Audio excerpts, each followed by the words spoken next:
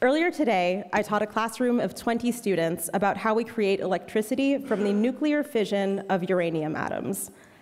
While this might not come as a shock to you all, it is certainly a surprise to me and to anyone who knew me before I started graduate school. I never imagined myself doing this. I'm a graduate student instructor, basically a TA, for a course called Energy and Society. It's cross-listed with the Goldman School and the Energy and Resources Group, and it's meant to help students understand the whole universe of energy and electricity. This course covers everything, from the chemical reactions that happen in the combustion chamber of a power plant, to the movement of electrons through power lines, to the environmental injustices associated with the production and consumption of energy, to the policies we can implement to remedy those injustices. It's chemistry and engineering and economics and sociology, and this week it's nuclear physics. I didn't expect to teach nuclear physics during my time at policy school. I've always considered myself a social sciences person with 2 capital S's and a capital P. In undergrad at Brown, I studied anthropology and international relations. I excelled in courses like ethnographies of the Muslim Middle East and war in film and literature, while just scraping by in statistics. But after graduating in 2015, I fortuitously fell into a job in DC, consulting for companies and nonprofits in the energy and climate space. I had no background in energy and climate. I just knew I wanted to work in the policy arena, and this was the first job I landed. As I took on utilities, energy associations, and environmentalist groups as my clients, I quickly learned 3 things. 1, I didn't know nearly enough about how the electricity grid works to be credibly advising companies like PG&E on their lobbying strategy. 2, that expertise can be faked with some sharp presentation and hours of panicked background research, Googling basic questions like, what is net energy metering, and how do utilities make money? And 3, I'm actually really interested in climate change mitigation and the role that energy can play in that. Maybe this job wasn't just a way for me to stay in DC, but the beginning of a career advancing climate policy. Flying by the seat of your pants and the strength of your Wi-Fi only takes you so far in consulting, particularly when it pertains to such technical issues as energy and climate policy. I decided I wanted to know more, to be better at my job, and to play a more proactive role in climate policy. So I decided to come back to school. I'm a concurrent degree student at GSPP and the Energy and Resources Group, also known as ERG, which means that it'll take me 3 years to earn an MPP and a master's degree in energy and resources. As far as my parents are concerned, this means I'll have earned half a PhD, which is very exciting for them.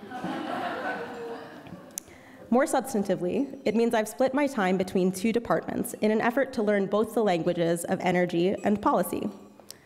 While I initially worried the split would be a challenge, it turns out that the programs fit together quite seamlessly. The core curriculum at GSPP has provided me with a skills-based education in equity, economics, statistics, and policy analysis. And from the Energy and Resources Group curriculum, I'm learning about which technical solutions work best and why. Should we invest in getting solar panels on every rooftop in America? What changes would we have to make to the grid to make that work? Who benefits and who doesn't? Would that even be enough to achieve our climate goals? Taken together, GSPP and ERG have already provided the holistic knowledge and skill base around climate policy that I came for, and I'm only a year and a half in. But what to do with this knowledge?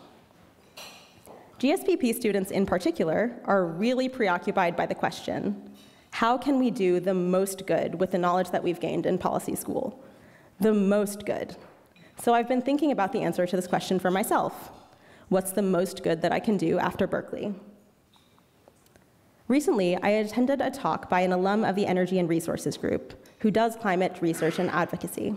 His name is Chris Jones, and his organization, the Cool Climate Network, helps cities understand where their carbon dioxide emissions are coming from, and then recommends effective policies they might implement to cut those emissions. Chris spoke to a group of graduate and undergraduate students who have decided to spend their careers, or at least their academic lives, working on issues relating to climate change.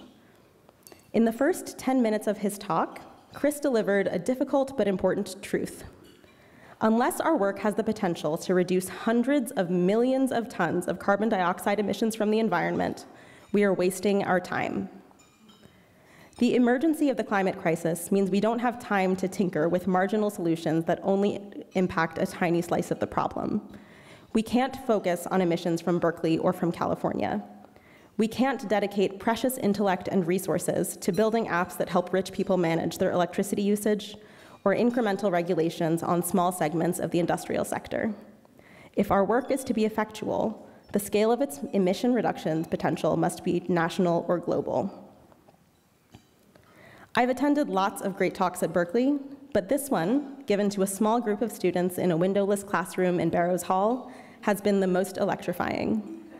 In the universe of green jobs, there's a lot of work that seems worthwhile.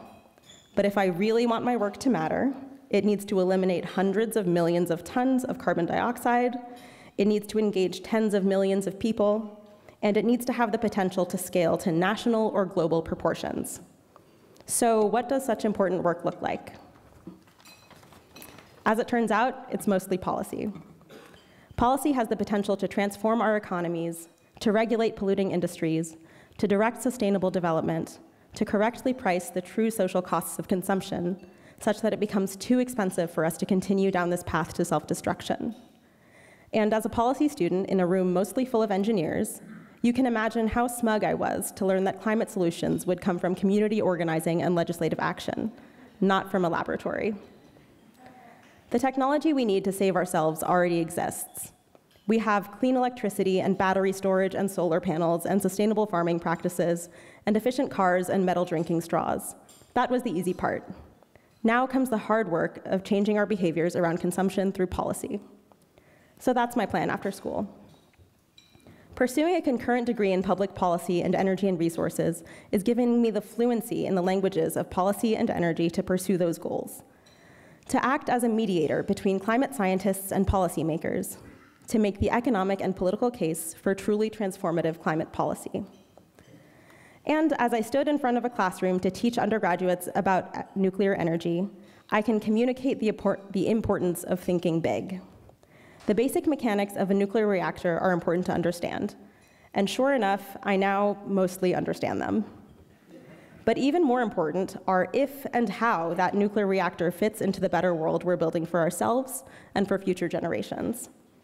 Taking advantage of my concurrent degree in public policy and energy and resources, I'm equipped to make meaningful systems change and impart upon my students that this potential is alive within them as well. So thank you for all you do and all you have done to help Goldman students like me do the most good.